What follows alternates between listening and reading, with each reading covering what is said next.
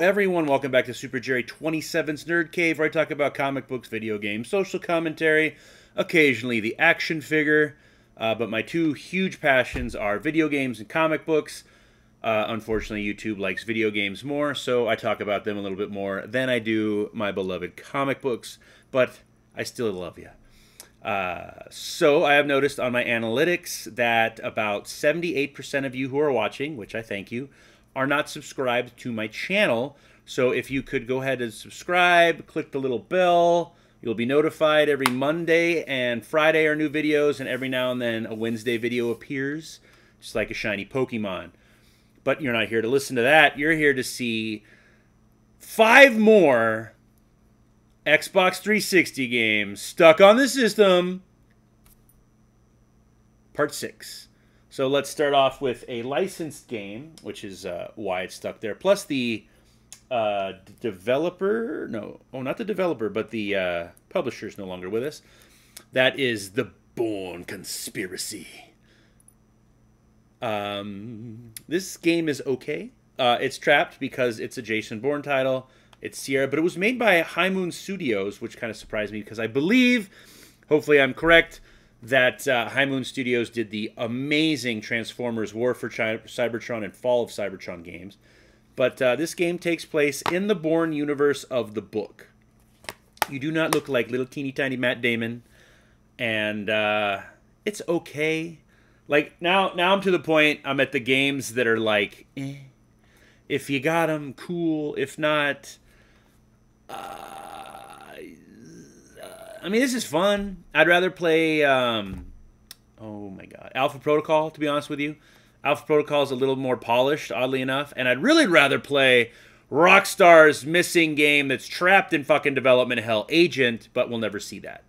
Because they're just going to melt Grand Theft Auto 5, 6, and Red Dead Redemption 2 like a fucking stuck cow. But, yep, you play as Jason Bourne. It takes place... This is... Oh, fuck. When does it take place? They made you the perfect weapon. Now they want you dead. Seamlessly switch from hand-to-hand combat, shooting and dramatic escapes in this intense, fast-paced action experience. Confront your past as deadly Treadstone assassin to uncover what you know... What made you malfunction... Wait. Assassin to uncover what made you malfunctioning government property on the run. Go beyond the Jason Bourne you know. So I think this takes place, like, in between, like... It shows, like, the water and you're getting shot at and shit, like at the beginning of the first movie. But I really don't think it has any ties to it. I bet you it has more ties to the books that I probably won't read, because I remember buying them from my mom, and she says these books were boring as fuck. So yes, The Bourne Conspiracy by Robert Ludlum. Up next is a game that you probably could have purchased on Wish if you like Gears of War, and that is Inversion. Now, I'm not very far in this game, I will admit, because it's got that look you'll see in the footage that's on screen right now. It's just that gray-toned, cover-based shooter, and it has almost the exact same controls as Gears of War, minus the reload button. And honestly, I'm so not far in this game, I haven't even got to use the gravity system shit yet. Maybe that's what'll sell me on the game. But as of right now, this game, stuck on the 360 PS3, and it's only, it's not that great. I mean...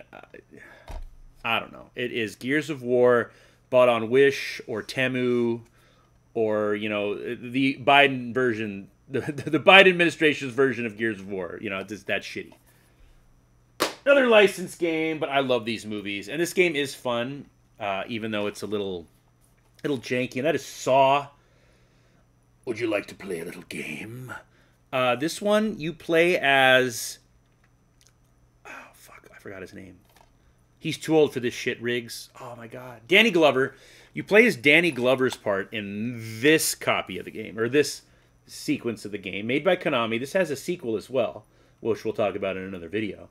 But it's fun. Like, the controls suck. Like, any game where you have to hold down a trigger to get into action mode to beat the fuck out of some drug-addled degenerate with a fucking lead pipe, I don't like.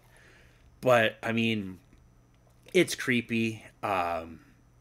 These are fun games. They're really starting to get pricey, which is unfortunate. But they are fun licensed games. Like, if you love the movies, if you love horror, if you want something to sit and play in Halloween that's only 5 months away, it'll go like fucking that.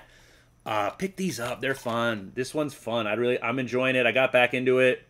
I'm working on it because you got to remember the controls and stuff. But some of the traps they have in here, some of them are the movie traps, and some of them are for the game only, and they're brutal. I remember my dad always used to say, never get kidnapped, have them shoot you in the fucking street. And if you watch Saw, that's why. Never get kidnapped.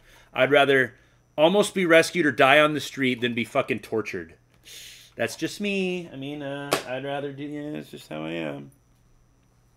Now, this is not a licensed game. It's Silent Hill Downpour, once again made by Konami and Trapped on the Xbox 360.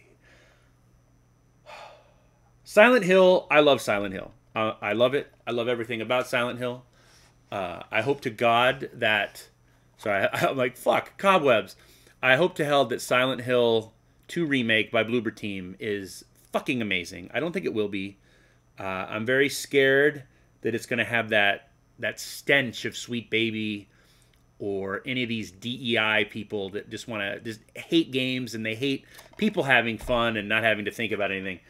But this is Silent Hill Downpour. Who can stop the rain? Join convict Murphy Pendleton in Silent Hill, where fear and torment are inescapable. I have not gotten very far into this one because when I started to play it, it was the last Silent Hill game that I hadn't played. So I was like, I haven't watched Battle of the Five Armies yet because that will be the absolute last Lord of the Rings movie I haven't seen. I'm kind of stupid like that. It sucks when everything has to go, but I can play this now. I thought I put it in my system, but I didn't. But I don't know. Once Konami gave Silent Hill to the West with Homecoming, Downpour, Origins, the fucking weird-ass remake on the PlayStation 2 and Wii, it kind of went downhill. They broke up Team Silent, who were, oddly enough, the ragtag group of Konami, and they're like, here, fucking do something. Get away from us, you fucking weirdo freaks. And they gave us the first Silent Hill and the second Silent Hill. Then they kind of deviated with the third Silent Hill. Silent Hill 4 is okay. That's the only one I haven't beaten, other than Downpour. I need to beat that. I got trapped in like a fucking stairwell with monkeys. That's all I remember. I'll see if it's backwards compatible on my Xbox Series X. Maybe I'll stream that motherfucker.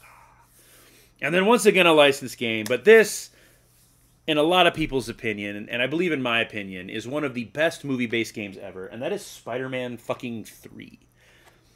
I want to say this is narrated by Bruce Campbell. I don't remember. I think it is. I know the first two were Stan Lee, but I think Bruce Campbell takes this one over. And God, what was it? Oh my God, the disc almost fell out. Okay. So made by Treyarch, who's now just like a cow that pumps out fucking Call of Duties every year, which sucks because Treyarch made some good Spider-Man games. Sorry, they did. This is a great game. Obviously, it's Spider-Man 3, which is the weakest of the trilogy. You know, what was it? Crying Peter Parker, emo Peter Parker with the whole flip curl. That was weird. But, I don't know. Every hero has a dark side. Unleash it. Wield the power of black-suited Spider-Man, battle Venom, New Goblin, Sandman, and more. Defend New York City from rooftops to subway sewers. Master all new combat moves on the Xbox 360. Choose one of 10 storylines to play, including the movie's plot. Voiceover by Tobey Maguire, Topher Grace, Thomas Hayden Church, and more. But, yeah, I had a lot of fun with this game back in the day. It's almost 20 years old, I think. Yeah, 2007. Oh, my God, I was young and beautiful in 2007.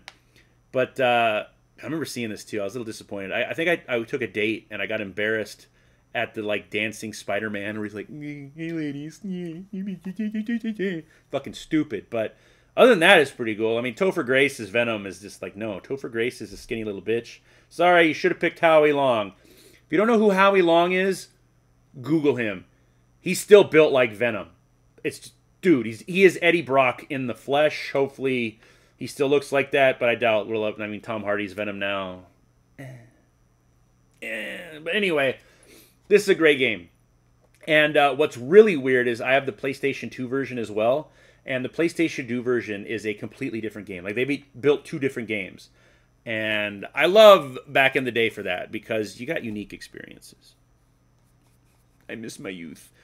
But that's 5 more Xbox 360 games / PS3 games that are stuck on the system. Let me know if I missed any. This seems to be a really long series on my YouTube, but I'm enjoying it.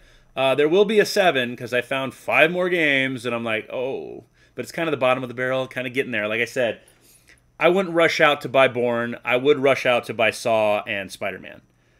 Inversion, if you happen to see it, pick it up. But, I mean, I paid like 19 bucks, and it came brand new. I don't know if you saw my, what do you call it? My short.